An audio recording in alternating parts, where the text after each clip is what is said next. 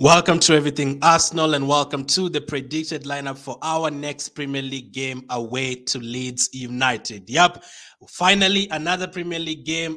We did very well, not quite well, but we did get the win against Bodo Glimt in midweek.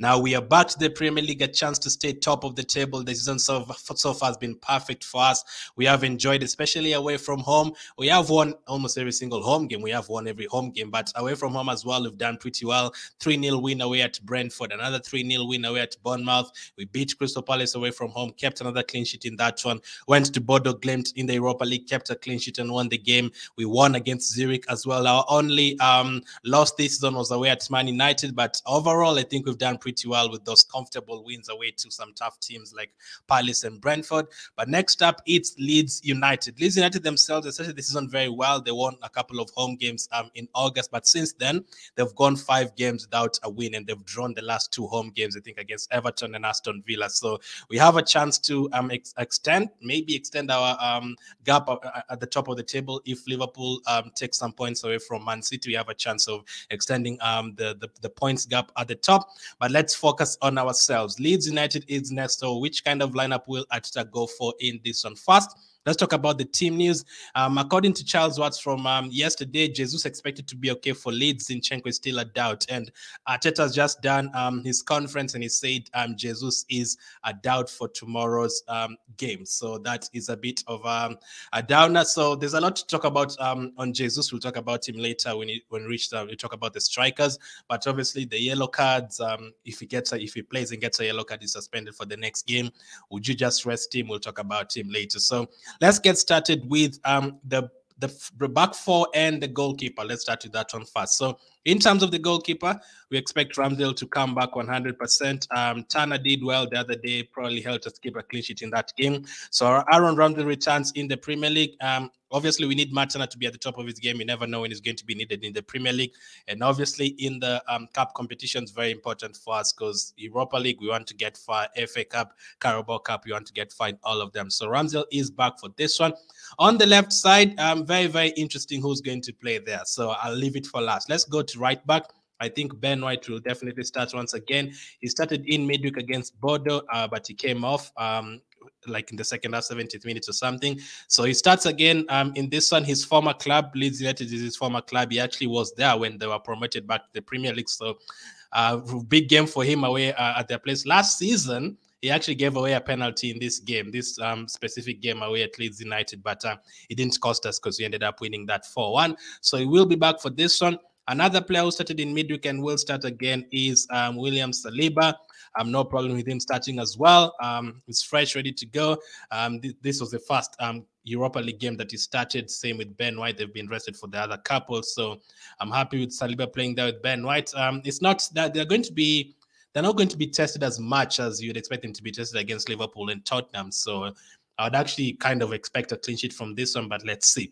Next to them, Gabriel will be back. Rested for the first time in the Europa League game. I keep on saying Carabao Cup, but it's the first time rested in the Europa League game. That was the first game overall that he has been rested this season. He's fresh to go. A lot of people have talked about him this season, making mistakes, which is true. He's made a couple of mistakes this season. So hopefully the rest does help him. He's now rested for a week. So let's see how he does in this one. And then left back. Is he going to be Kieran Tierney? Charles Watts has just told us that Zinchenko could be out once again. It's still a doubt.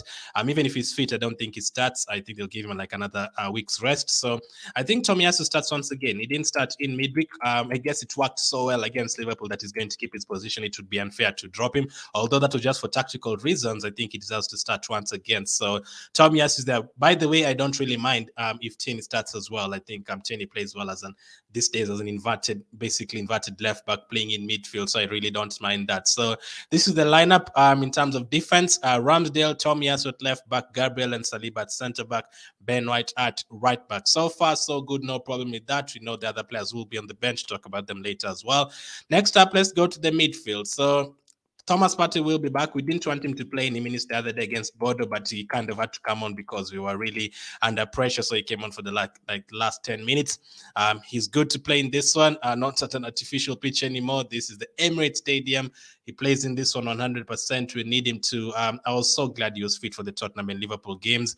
One of the reasons why he got to win those games because of just the midfield presence that he has.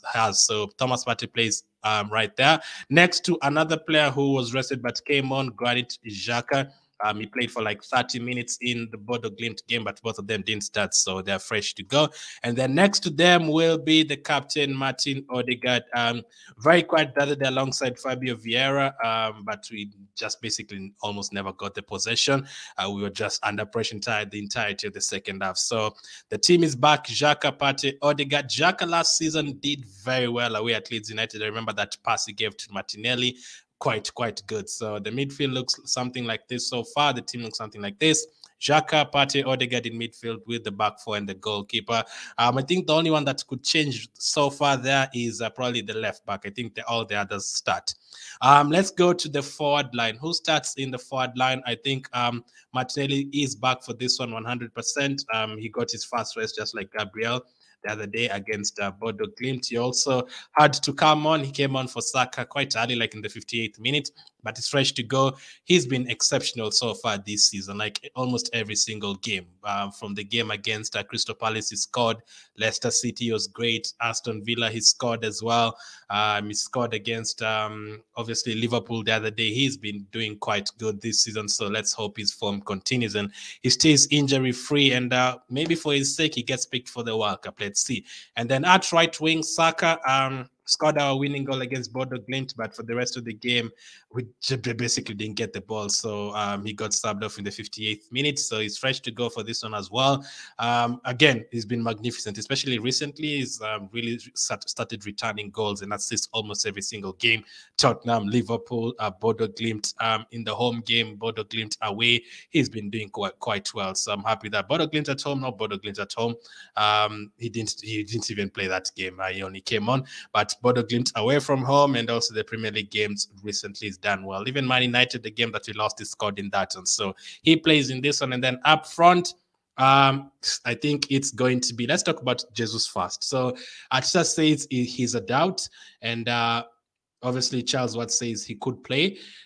I think he could be back. It's very hard to predict it. I think he could be back, but if he's literally the most fouled player in the Premier League this season. That is actually a fact. He's the most fouled player, I think close to 30 times. So the injuries will occur. He also got hit in the head against Liverpool.